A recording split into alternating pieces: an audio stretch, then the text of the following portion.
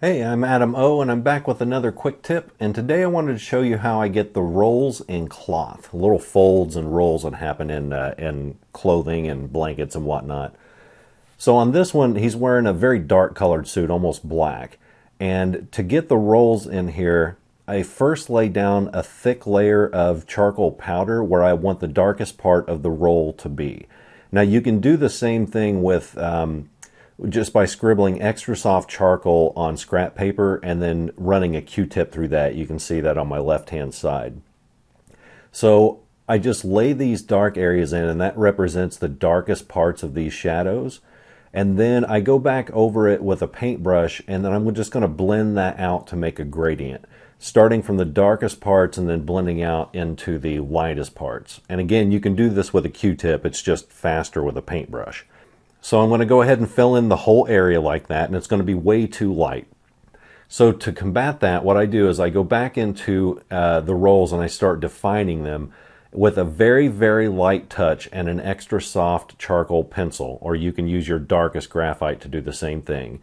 I'm just going to basically quote unquote color in the darkest parts of those shadows and then just blend those out with a blending stump. I don't leave any sharp edges on here unless you want a sharp fold. What I do instead is I blend that out over the entirety of the fold, making sure it's darker in the crevices and lighter at the peaks of each of the folds. Now, if you want sharper types of folds, all you have to do is make the creases darker and the bright parts, the peaks, brighter. And then you just decrease the width of the shadow.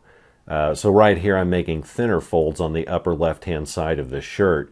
And then when you get to the middle of the shirt, those are much more broad folds. But I'm going to use the same exact technique.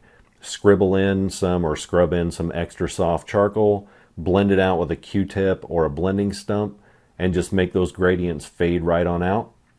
And then the very last part that I do on this one is I take a paintbrush and just go over the entire thing with charcoal powder. It's going to darken up the whole thing as like a unified, like a unit. And it's going to leave the high spots and the low spots that I just created once I blow this off of here. And you're left with kind of a flat material that has little rolls of cloth that goes over it like you would in normal everyday life. So I'll show you the finished product here in just a second after we finish blending all that in with the paintbrush and blowing that off. And that's what the rolls look like. Those are the most basic ones that I do.